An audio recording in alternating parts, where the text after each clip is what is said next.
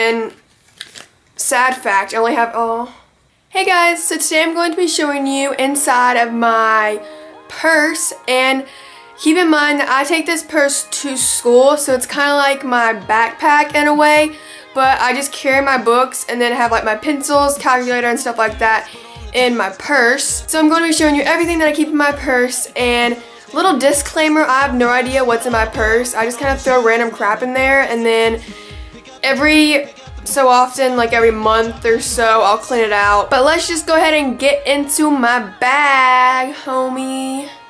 Skillet. Girl. I don't know. Okay, so here is my purse. Oh gosh, I have a lot of crap in here, I can already tell. It is from Icing, which is like an accessories type store. And it was like $40, which is kind of expensive, but I really like this kind of bag, and it just goes over my shoulder, and yeah, it comes like right past my hip on my side. Let's just get into the smaller pockets first.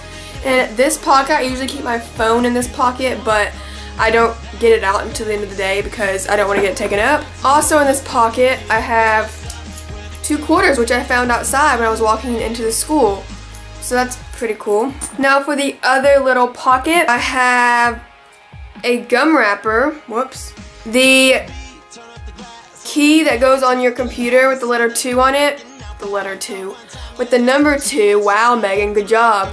But this fell off my laptop and I keep on meaning to put it back on, but I didn't. My flash drive that has like basically anything One Direction on here that you can imagine. Yeah.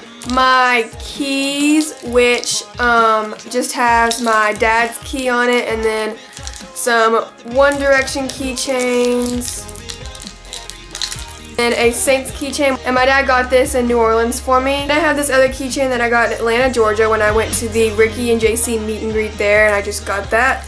Then for this first zipper pocket, which the zipper actually broke off of this, but oh well. First I have my school ID and lanyard thing. We have to have like IDs for school, which I'm not going to show you my picture, but it's really bad, but I have that. I have some headphones so I can listen to my music. I have this little mirror, and I taped One Direction pictures on it because, you know, oh, it's like smudged. I have no idea what happened to it. That's sad. Anyways, it's just like a mirror. Yeah. And then I have a little bobby pin. Now for the big pocket, which has most of the stuff in it. First thing I have is a water bottle because, let's be honest, I'm thirsty. I have 2 random bows. Bows before bros. I have a brush so I can brush my hair. Gotta brush my weave. I have a mechanical pencil, a regular pencil, and a purple Sharpie because I have to write at school, obviously. I have my Hunter Hayes keychain, randomly. And fun fact, I'm going to his concert this Friday night, so yay, I can't wait, I'm so excited. I have my special cool graphing calculator for pre-cal. Fun, go math! I have a really important paper that is now wet.